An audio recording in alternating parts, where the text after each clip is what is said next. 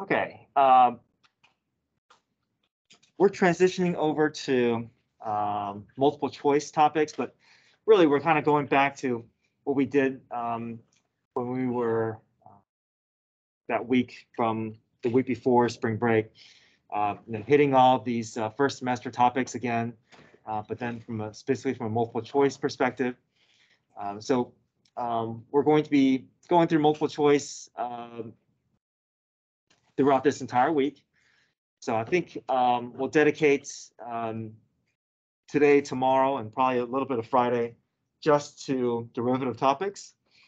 And then Monday and Tuesday, we can focus on integral topics. And then your quiz will be Wednesday, Thursday. Okay. All of next week is going to be shortened because of EOCs. But it's going to be Tuesday and Friday that will be impacted the most. These are the days that will be even shorter because EOCs are longer. But Monday, Wednesday, Thursday, I think we're going to have at least 30 minutes per class period. So at least we'll have that 30-minute period for us to work on our tests that I'm splitting into 2 days. So 8 questions, 8 multiple choice questions per day, per 30-minute period. Okay.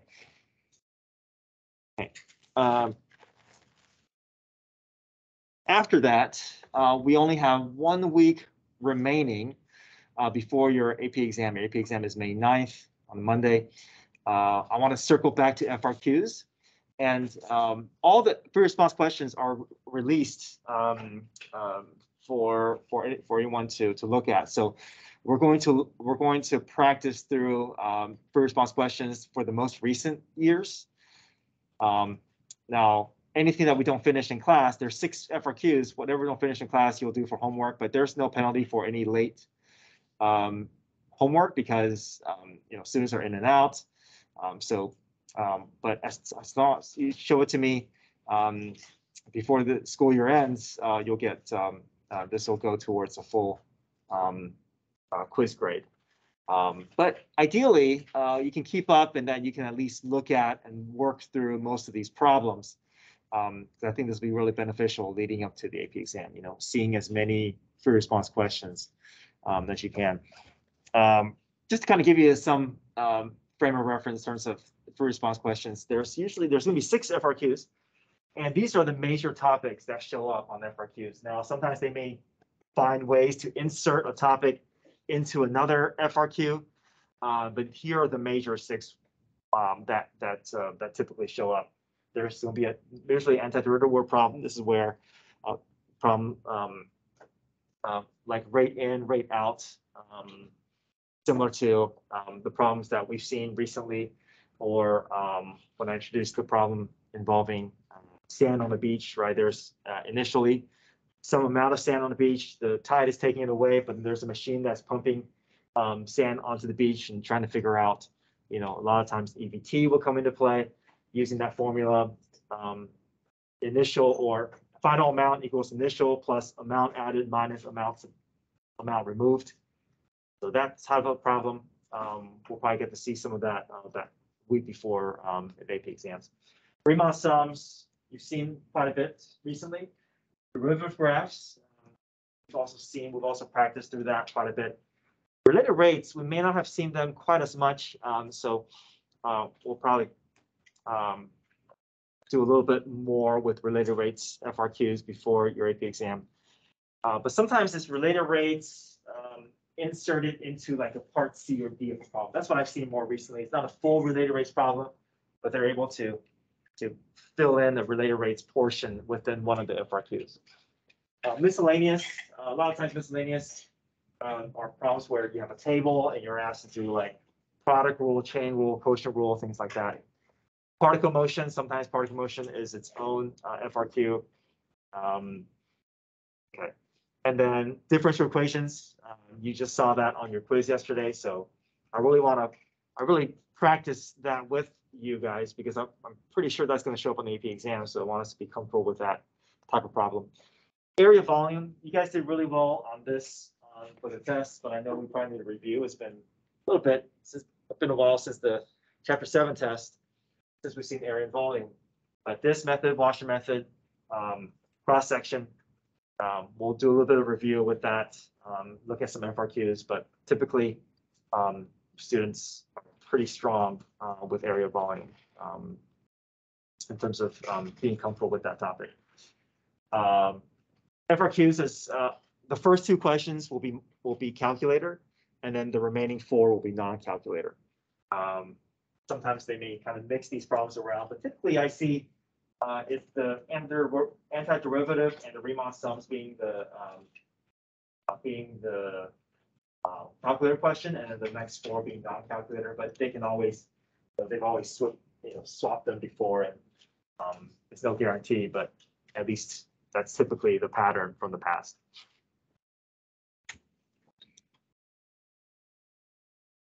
Okay. All right, so let's look at your packet.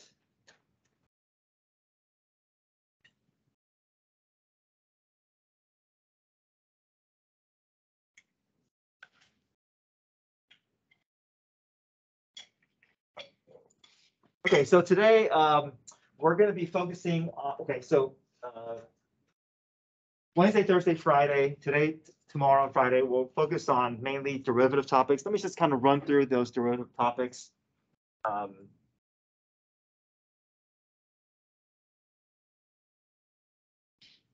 Okay, with you here.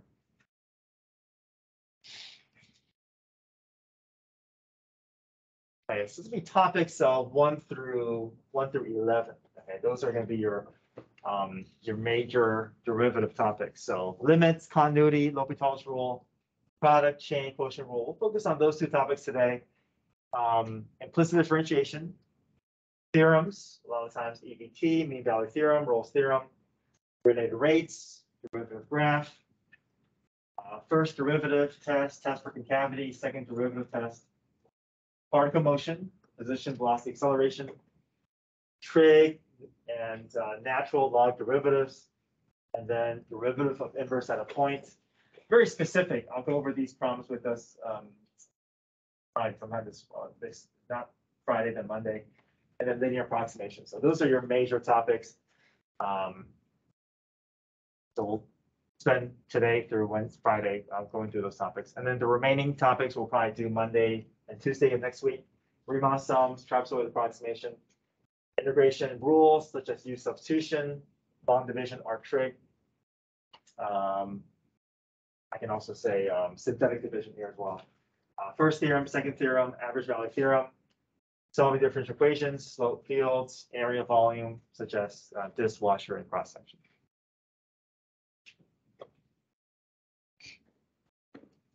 Okay.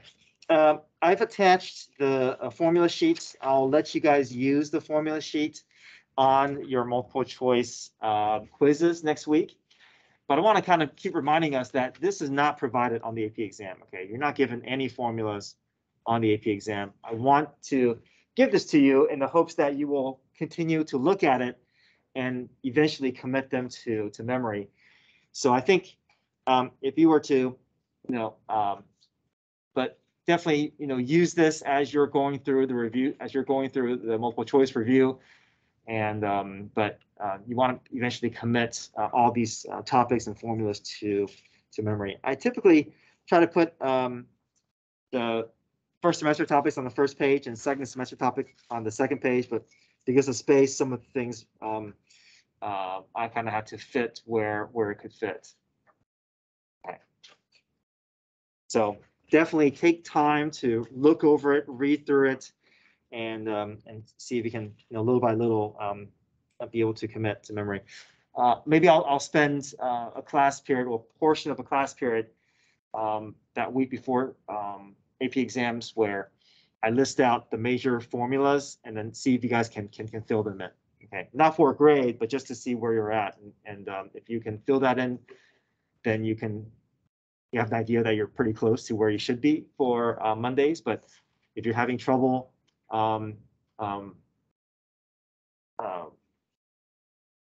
finding or recalling those formulas, then you at least have an idea what you want to do to get ready for in terms of what you need to memorize and know for for that Monday, for that AP exam. Okay, any questions about the calendar?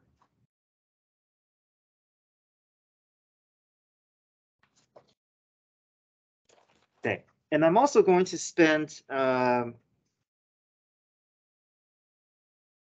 so your quizzes will be Wednesday, Thursday. I'm going to spend this Friday, the 29th, really going over all the details about your AP exam, so you know exactly the formats, and I'll give you the format. I'll give you all the information. I'll also give you a lot of tips involving what to expect on the AP exam in terms of the format. So we'll spend this Friday, next Friday, kind of going over all the important details of your AP exam experience. Okay. Okay, so let's look at number one.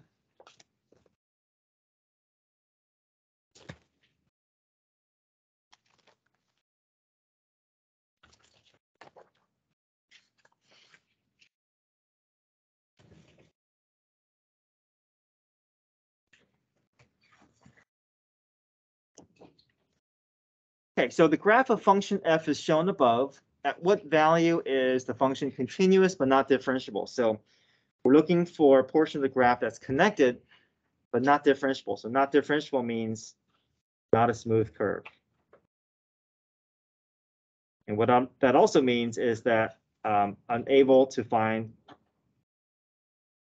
derivative or slope.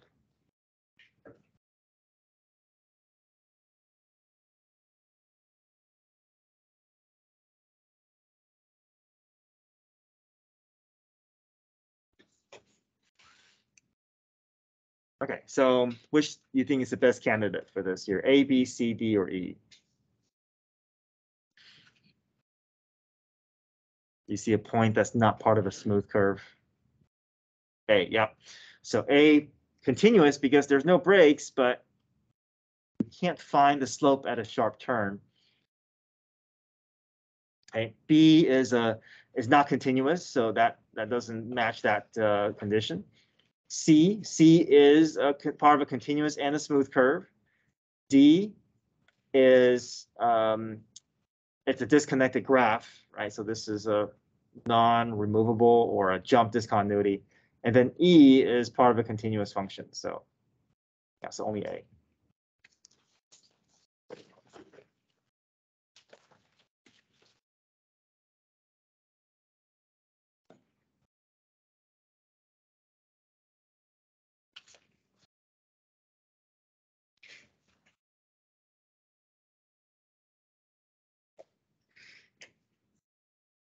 Okay, let's take a look at number two.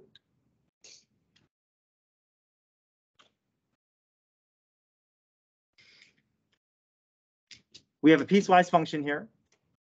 It's asking us which of the following statements is true. And here it's all asking about continuity and discontinuity. So I want to review continuity conditions with you. So continuity conditions is where we have to go through three conditions, and we're trying to show, based off the continuity conditions, whether the graph is continuous, whether there's a jump discontinuity, or whether there is a whole discontinuity.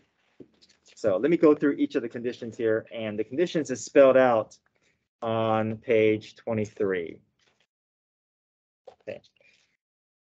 Here it is, continuity condition. So the first condition is, does a point exist? Second condition is, does a limit exist? And third condition, does the limit agree where the point goes? So let's go through each of the three conditions here. Okay.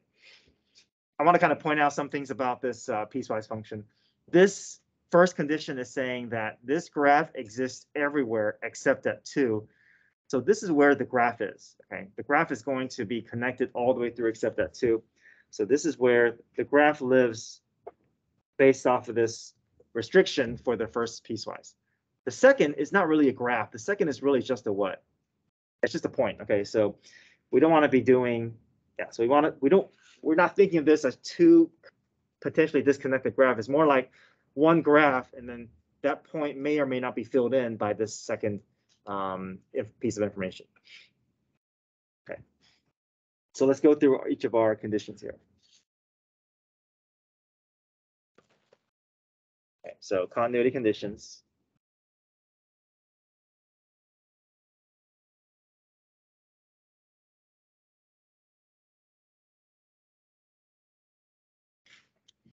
Okay, so first condition, f of 2. We know the point in question is 2, so we're going to find f of 2.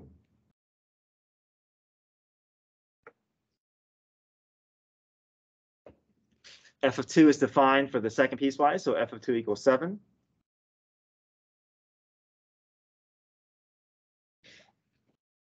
Second condition,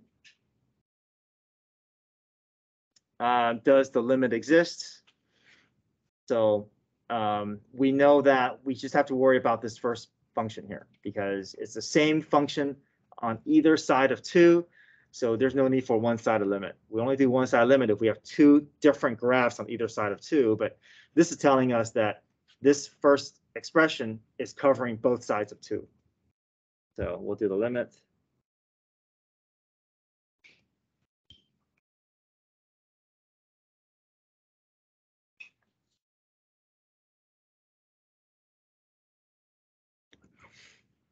Okay, so how do we evaluate the limit if it's approaching a real number? What's the first thing we always do? Plug in, right? Plug in, see what we get. So plug in 2 in for x. 2 times 4 is 8. 8 minus 6 is 2. 2 minus 2 is 0.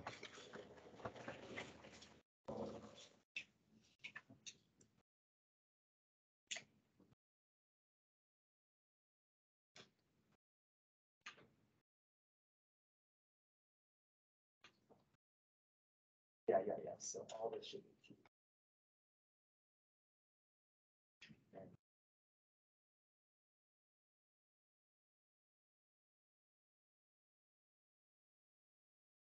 Yes.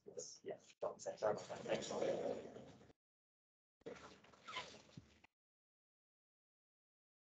Okay, so first thing we do is we always plug in, and we do get 0 over 0. What does that tell us about what's happening with the graph here? There's a hole, right? And if there's a hole, does the limit still exist? Yes. Okay, we just haven't found it yet. Okay, so there's two options here. You can either go through factoring and cancel out, or you can go through what's another option that we can use? L'Hopital's, right? So two options here. So you can either, and let me go through both of them. Both options. You can choose which one you want to do. If I want to factor and cancel out, I can factor the numerator.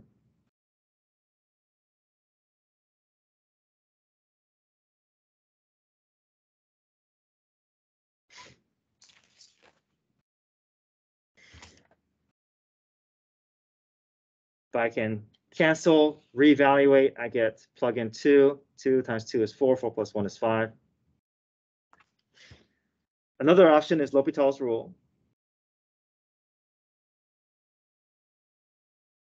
That is where I take the derivative of the numerator, and then separately I take the derivative of the denominator, and I reevaluate, and I should get the same thing. Plug 2 in for x, I get 8 minus 3 is 5. 5 over 1 is still 5. Okay, so our limit exists, our order pair exists, but what's the third condition asking for us to do? One more condition here. For continuity, what else has to happen? These have to be what? The same, right? So we see they're not the same. F of 2 does not equal to a limit of our function.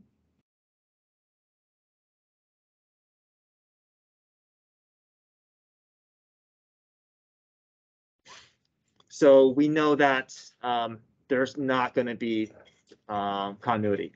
But let's talk about what type of discontinuity this is. Okay, so if the second condition passes, but the third condition fails, we call this a removable discontinuity. We know that there's a hole at x equals 2.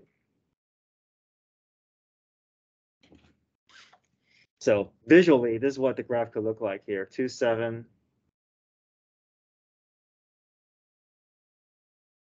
The graph is headed towards one y value, but it's defined at a different y value. So this is called the removable discontinuity.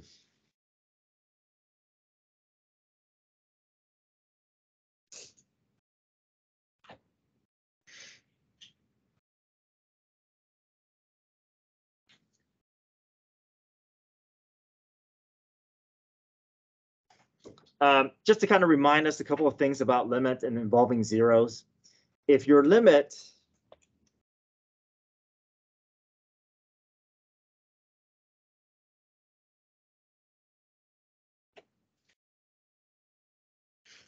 if your limit becomes 0 over 0, you know that it's indeterminate form. We don't want to say that this is undefined or limit doesn't exist. There's a hole and there's more work that needs to be done. Okay. If your limit goes to, let's say, 10 over 0, then you know that there's a vertical asymptote and that your limit doesn't exist. Okay. Unless it's a one-sided limit. Okay, then you got to do something extra. And then if the limit as x approaches c of f of x gives you something like 0 over 5, then that's a real number. Okay. So I want to make sure that we understand all the variations of zeros here and that we're not confusing one for the other, right? 0 over 0 means keep going. You haven't reached this. There is a solution, but you haven't found it yet. 10 over 0 means, okay, there's a vertical asymptote. Limit doesn't exist, but if it's a one-sided limit, then you can play with decimals if you see this situation. If you get 0 over 5, you can stop and say, okay, I know the limit exists. That's a real number. It's just like if it's like 2, 3, or 5, it's just the graph is going to go right through that point. Or the graph is going to arrive at the same, move towards the same y value from both sides. Okay, let's take a look at number 3.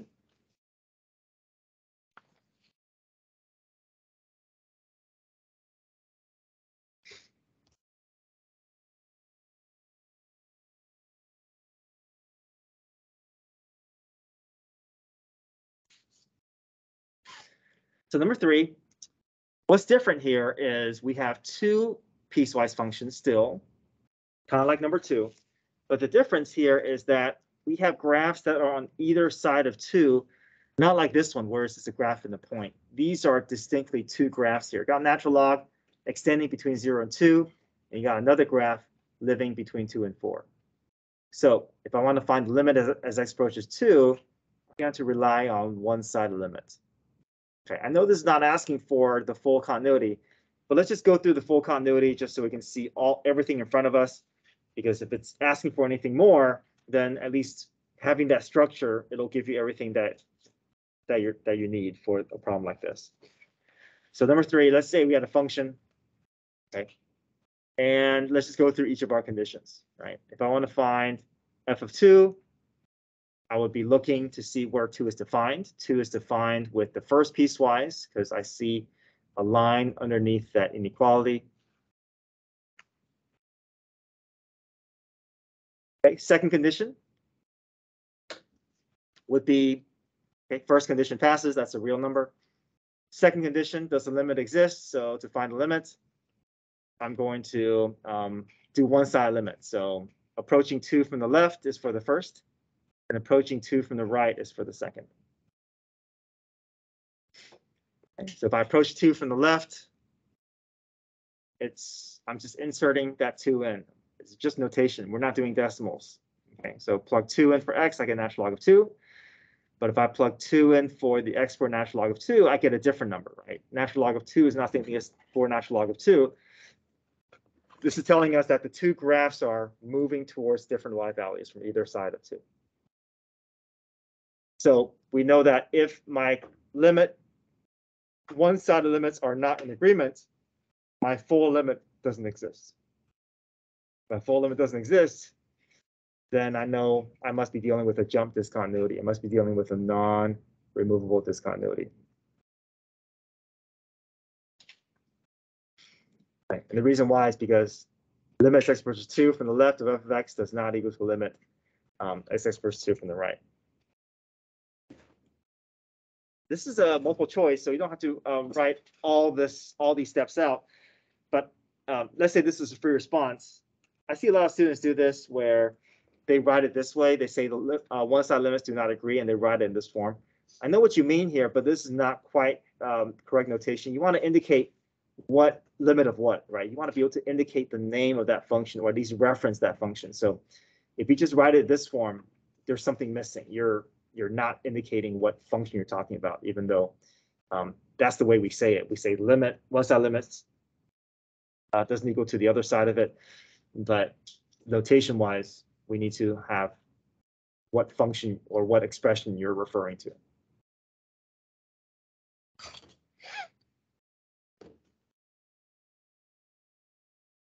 Okay, any questions with 3?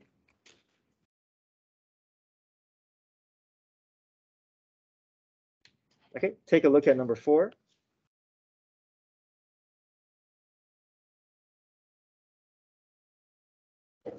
Okay, limit as x approaches pi. What's the first thing that we can do?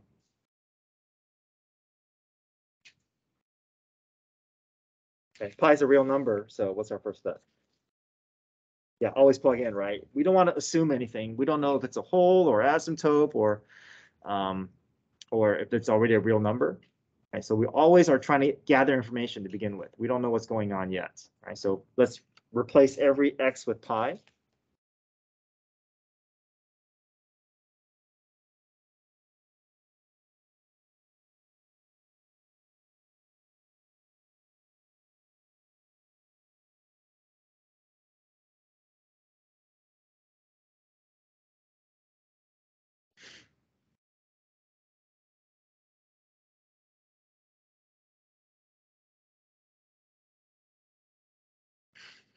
Okay, let's evaluate here. What's cosine of pi? -1. Sine of 2 pi is 0. So -1 plus 1 is 0, and denominator is 0. So 0 over 0. There's a hole in the graph. What's our option based off of what we see in front of us? We have to go through what? L'Hopital's rule, right? This is not something that we can factor and cancel out. We're gonna have to rely on L'Hopital's rule.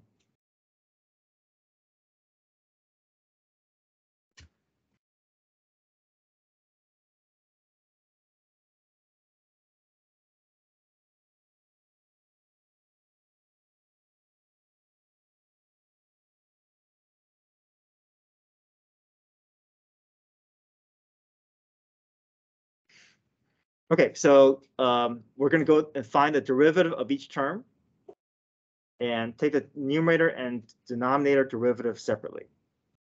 Okay, all right. So what's cosine's derivative?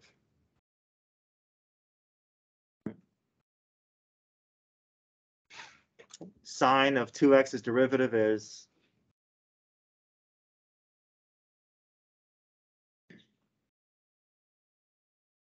cosine of u times u prime. Okay, the plus 1 goes away to 0. X squared becomes, and what does pi squared become?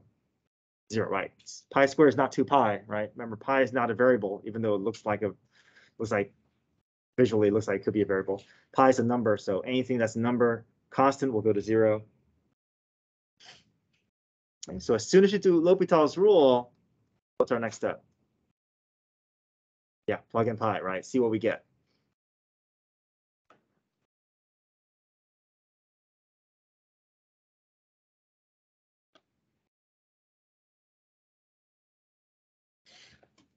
Sine of pi is 0, cosine of 2 pi is 1, 1 times 2 is 2.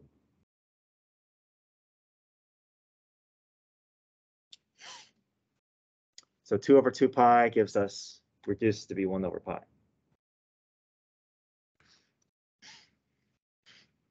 Careful that whenever you see 0 over 0, that you're not mistaking 0 over 0 with non-existent. Okay, that's not the same thing. Okay, 0 over 0 is a whole. It does exist. We just haven't found it yet. We have to go through L'Hopital's rule to reach our end. Now, something that I want to point out about L'Hopital's rule that I've seen what students get confused with is L'Hopital's rule versus quotient rule. Okay, I see some students trying to go through quotient rule with this. Now, quotient rule is if I want to find the derivative of this full expression. But here, we're not finding the derivative of full expression. We're just using the derivative procedure to help us arrive at the limits. So it's a very special case where we're taking the derivative of the numerator and denominator separately. We're not getting the full derivative formula. It's just a derivative step to reach where we want to get to with limits. Okay, so it's a very specialized thing where we're just doing numerator and denominator separately. And I see some students trying to go through quotient rule. That's not the same thing here. Okay, quotient rule would be if this was f of x, find f prime. Okay, then you would go through the full quotient rule, f prime g minus f g prime over g squared. Okay, so I don't want us to get L'Hopital's rule and quotient rule confused. Okay, let's go to next page.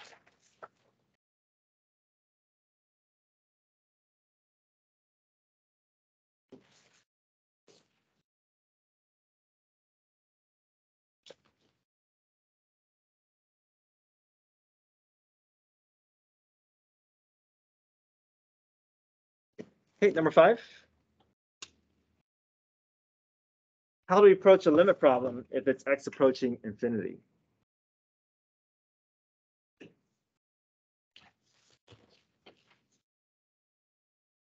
Do we plug anything in or do we do something else? Okay, compare exponents, right? So I have it on the first page, on page 23 there. If it's approaching infinity, we compare degrees, right? If your numerator and denominator degree are different, if the numerator is smaller than denominator, then your limit is 0. If your degrees are the same, then you just take the ratio of the coefficients. If your numerator is greater than the denominator, then your limit doesn't exist. Okay, so this is potentially a little tricky here. What happens when you compare degrees between numerator and denominator? Okay, same or different?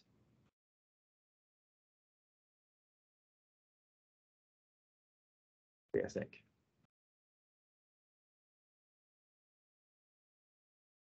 It looks like it's the same.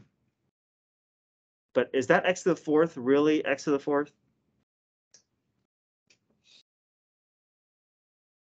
This numerator is really a degree of what? What's the square root of x to the 4th? X squared. So this is really sitting at an x squared, even though it looks like the numerator has a higher degree. So these are actually the same degrees, right? So what happens when we do the same degrees? Yeah, compare degrees, and then we look at the ratio of the coefficients, right? So we see the coefficient for the x squared up top is square root of 9 over 1, and that's equal to 3.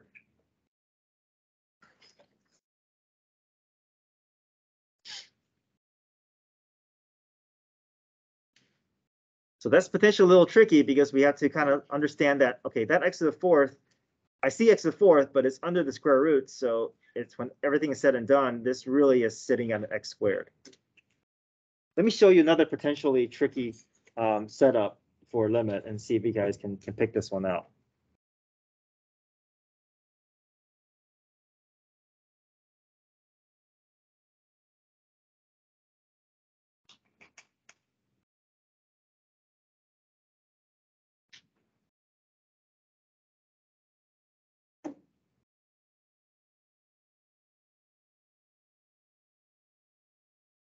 Okay, limit as x approaches infinity, we're comparing degrees. What do you notice when you compare degrees? It looks like it's the same. Yeah, denominator is higher. So sometimes they may rearrange it where they're trying to get students to, not trying to, but seeing if students can really look at the problem closely and compare the highest degree, that you're not just comparing the first degree that comes to you, but you're comparing the highest degree. So there's a 5 hiding below, right? So 3/2 would not be the correct answer. The answer would actually be what? If the bottom is higher than the numerator, the bottom is growing at a faster rate, so this fraction is going to get closer and closer towards what? 0. Right. If my denominator is higher than my numerator, then my limit is always going to go to 0. Okay, number 6.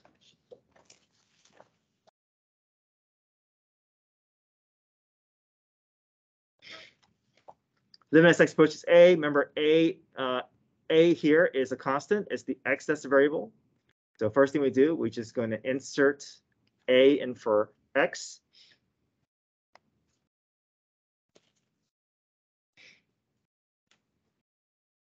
And when we do, we get, replacing x with a, I get a minus a. Replacing a in for x, I get a cubed minus a cubed, 0 over 0. That's L'Hopital's rule. So I can take the derivative of the x's. Remember, a is just a constant, so it'll just drop to 0. X becomes 1. X cubed becomes 3x squared. So after we do L'Hopital's rule, what's our last step?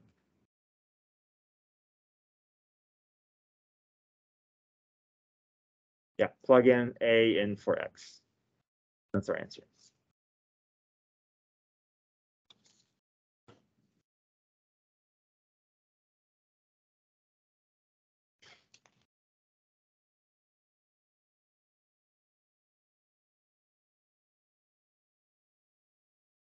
All right, number 7.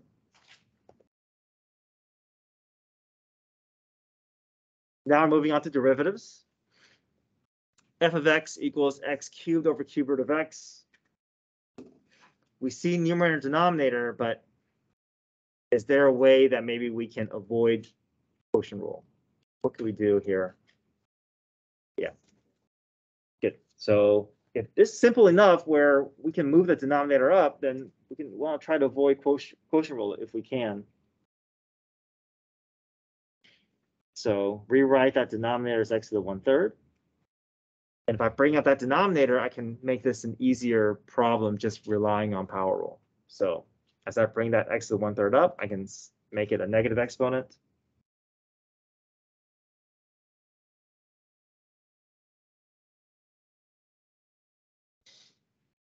Okay. Combine exponents by adding, subtracting, right? Where these aren't being multiplied. We got to add or subtract here. So, but to subtract, I got to find common denominator. So 3 is really 9/3, right? 9/3 minus 1/3.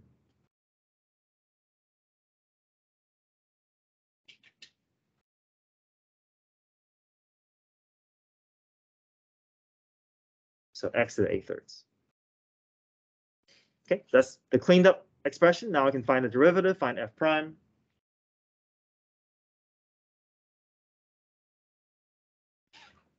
Okay, subtract 1 from the exponent. 8/3 minus 3/3 is 5/3.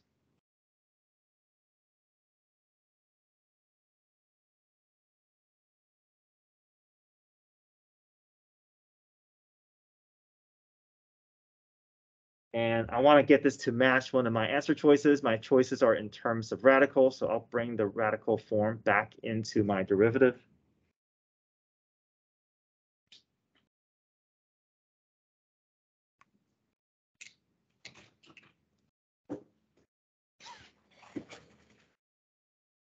Let's see what can come out of that radical, or that x.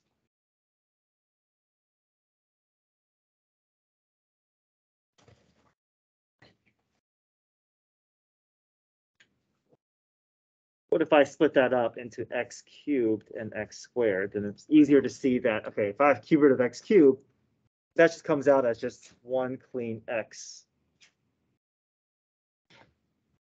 But we know the x squared is going to have to stay inside. So our answer is 8/3 x cube root of x squared.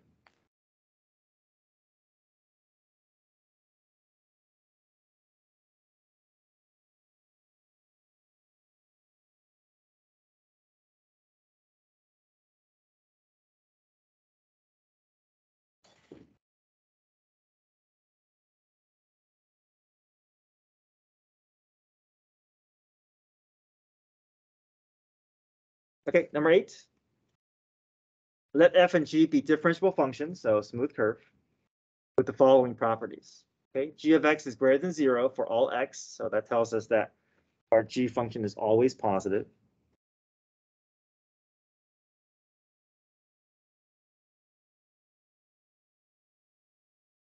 f of 0 equals 1. That's just a point about from the f graph. Okay, so let's see what they tell us. H of x is f of x times g of x, and h prime is equal to f times g prime. So this is not really telling us anything, right? It's like, what does that really mean? Well, let's say that we were not given this information. How would you move from here to here? How would I get from h of x to h prime given the way that this is set up? Product rule, right? So let's do the product rule just to see what we're dealing with, and we can kind of compare that with this and see why this is look a little different than what we see with product rule. But let's build it out first, see everything that we need to see. So we know if we do product rule, because we have two separate functions here. F prime g plus f g prime.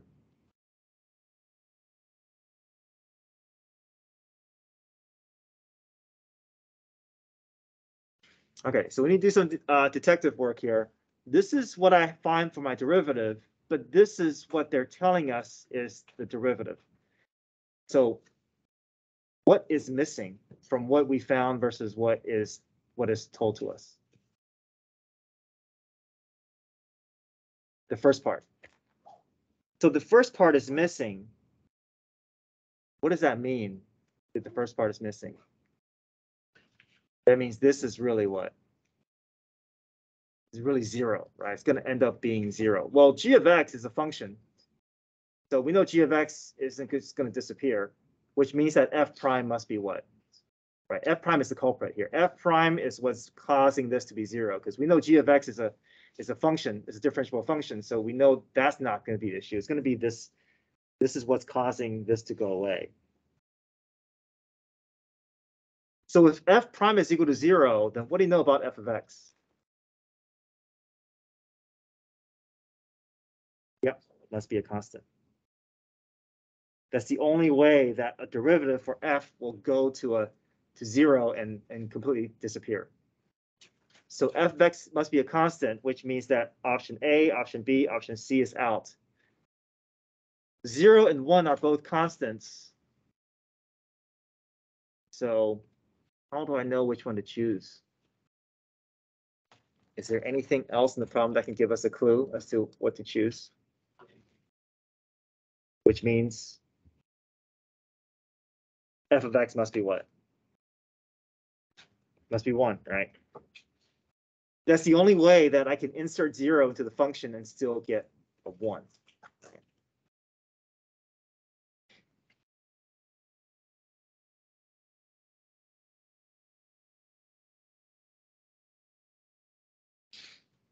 Okay, number 9, you can use product rule again and do tangent line equation. Okay, so this will be, I'll let this be part of your homework. Your homework will be page 3 and 4, so I'll be checking pages 1 through 4 tomorrow.